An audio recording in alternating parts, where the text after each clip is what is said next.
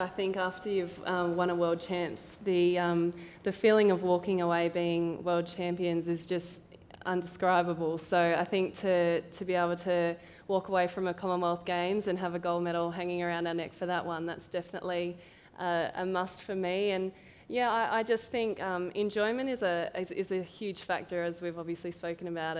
We don't do it for the money, so we need to make sure that you know, coming away, we do our regular coffee catch-ups and our shopping trips, which makes the tours pass a little bit quicker. But yeah, it is. It's just that enjoyment factor and helping the Australian Diamonds become the most recognised and successful female sporting team in Australia and probably the world, I suppose you could say.